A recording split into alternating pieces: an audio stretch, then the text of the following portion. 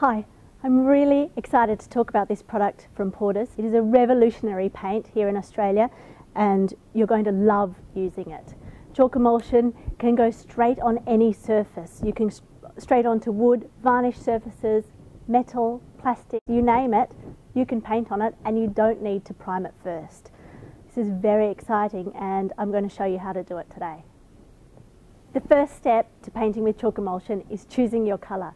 You can be creative. Chalk emulsion comes in any colour you can think of. Choose one from the fan deck or come in with a sample that you love. We can match it for you. Today I've chosen this beautiful green.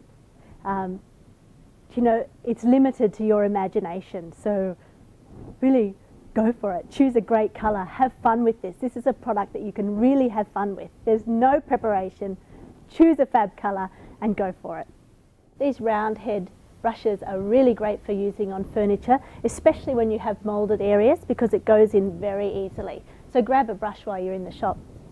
So what I've done is I've been over the piece, I've felt for any lumps, any flaky bits of varnish or anything like that, and I've just lightly sanded those bits.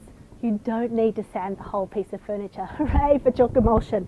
So what we're going to do is we're going to start on the drawer, and I've taken the handles off as I told you, but also you don't need to. You can paint straight on metal, and I'm going to show you now how to paint with this beautiful product. I've just run a cloth over the piece just to get any little bits of dust off, and I'm ready to start painting. I have my beautiful colour, my round head brush, and off we go. Start with the mouldings so that you get it right into the edges.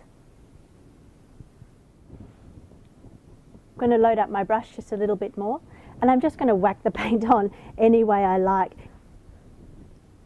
Just get into all the corners with your round head brush, right there, into the corners. Don't worry about going in painting with the grain. You can paint this paint in any direction. Just get it on. I can feel it sticking to the varnish, and I'm so happy that I haven't had to prime this first. And I'm just finishing this piece with nice straight brush strokes, only out of my own personal preference. This is the way I want to do this piece. Don't feel that you're limited to painting in straight lines. Just have fun with the product. So I'm going on to the top of the furniture now, and while I'm painting here, I would like to express my joy in the beautiful finish. It's a very matte and chalky, and it feels soft, and it looks like you want to touch it, and it's going to be one of those paints that you just love. It will make your piece of furniture a part of your home. In saying that, I don't want you to think that you have to limit this beautiful product to furniture. Almost any surface, pre-painted furniture, pre-painted walls, no prep required. So don't feel like it's just for furniture. We can paint your walls, your varnished floorboards, your industrial metal lamps in your warehouse loft. You are limited only by your imagination. This paint is amazing. So I'm down to the last section of this furniture now, and I'm so happy with the way it's turned out. The top of the furniture is already dry to touch, but you will need to wait 2 hours before doing the second coat. But it has a beautiful silky chalky finish, and I'm really pleased with how it's turned out. I'm going to be doing 2 coats to get a Belgian antique look, but you can finish with 1 coat if you just want a distressed look.